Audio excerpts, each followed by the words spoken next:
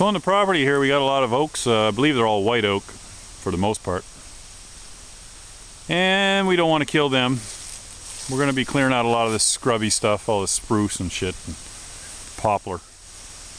But we got a few little oaks, and Jody's going to tag them here with the yellow tape, and we're going to tag the maples with the red tape. And we'll try and save them from destruction. Because I'll be cutting all through the winter, and once the leaves are gone, sometimes it's kind of hard to tell what you're looking at, and it's hard to tell a poplar from an oak, in my opinion. And we don't want to kill the good stuff. So anyway, you can see where the lot comes down here, down a road, and there's no more houses beyond this.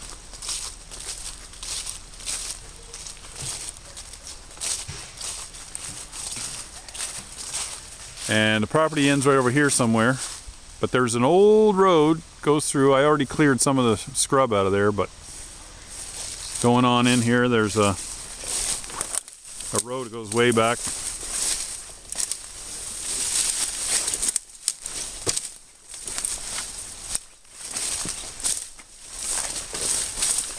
But it's a decent road. It looks a little mushy. Probably going to need some rock or something on it. And all the properties along this side, for the most part, it's a mixed forest, about 40 years old. Maybe 30, around that range, 30 to 40 years. I think a 40-year-old tree would be the oldest tree, maybe a 50-year-old tree on some of the edge right here. Like, that's a pretty old ash right there. That ash is about 90 feet. Pretty common tree around these parts. So are these poplars. There's a big white pine. The unique aspect of this property is that on this back corner there's a big bank here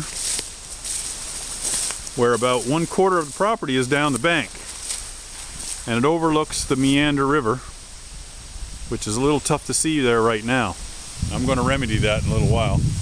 Not today, but eventually. It's a lot of trees to take out, but I'm going to leave a lot of it because I don't want the bank washing away into the river someday, so the trees will help to stop erosion.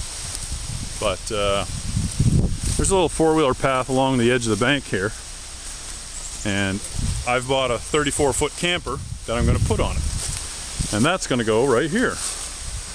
I just got to open it up a little bit. It's already pretty open. There's a little trail there, and that big poplar, I got to drop that because it's sick on the bottom. It's going to fall. And a lot of these big poplars are going to go because poplar's a fairly unstable tree, especially when they get about 40 years old.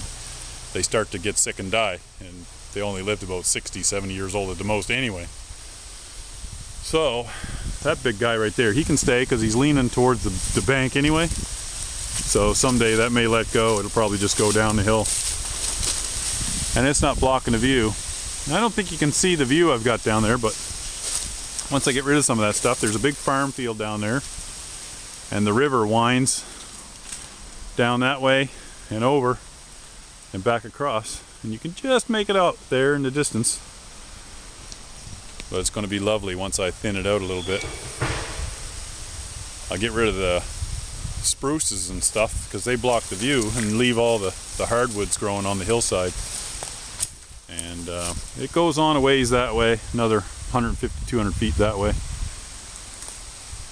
But that's mine. Just paid for it yesterday. It's a done deal. And if you're wondering why half my tools disappeared, my plasma cam and TIG welder and some other toys, lathe's gone, brake's gone. It was mostly to get this deal done and find a place to live. Anyway, I'm going to talk to you a little more about that later.